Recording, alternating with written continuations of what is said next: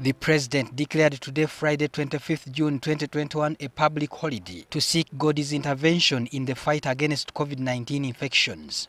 This is the fourth national interdenominational prayer session following the outbreak of COVID-19 in Uganda. Casting all your anxieties unto him because he cares. The president was joined by religious leaders for prayers at State House Entebbe. However, the prayer session came at a time when all places of worship and gatherings are suspended. As a result, prayers were held virtually, where some of the leaders of the various religious denominations held prayers via Zoom. Pray that you'll pour upon your leaders the spirit of interpretation and the spirit of excellence, O God. The day's guest preacher, Bishop Fred Sheldon Mwesigwa, who is the Bishop of Ankole Diocese, called for action against an invisible enemy and the lifting up of the spirit of Ugandans to remain strong and do away with fear in the fight against COVID-19. By the way, fear. In the first wave, there is a lady I was talking to. She's in Kampala here. She lost 2-3 friends. She told me, she's not a doctor, she said, I strongly believe these friends of mine were killed by fear.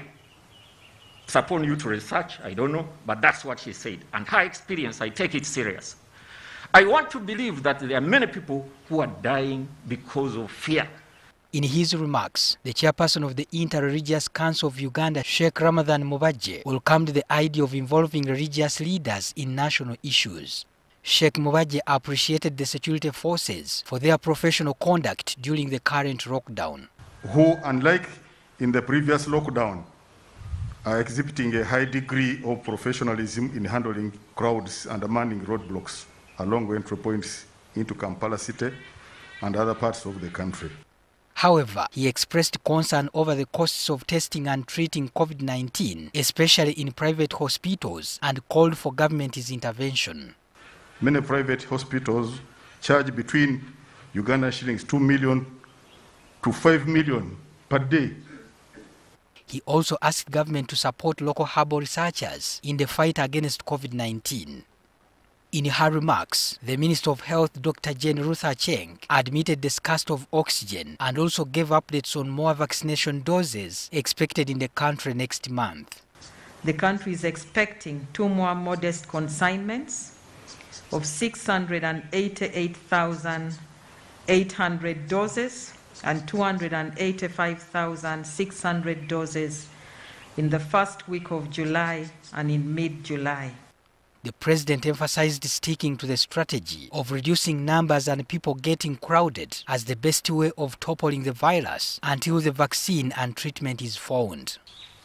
This is why we have got this new epidemic. Because when it started, I shouted to you, like Bishop Mwesigwa was saying, that when you see the danger, you blow the horn in Zamba, Katele Zamba.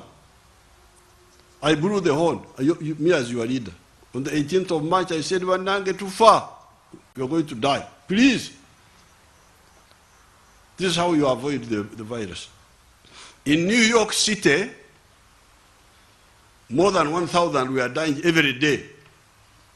For us, we are talking of 800 in in almost 2 years. Why? Because we had listened. The president tasked the Ministry of Health officials to explain why doctors' risk allowances were not being paid on time before assuring the health workers all would be fine. 1 week ago, we sat with finance.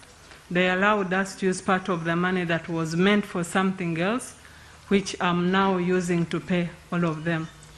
So we are going to sort that one. So you are saying this is not salary, but the hazard allowances. Yes. If the hazard allowances, which are top up, if they are not paid now, they will be paid later. These people are keeping the money for you in the bank. They will give you your arrears. Patrick Senyondo, NTV.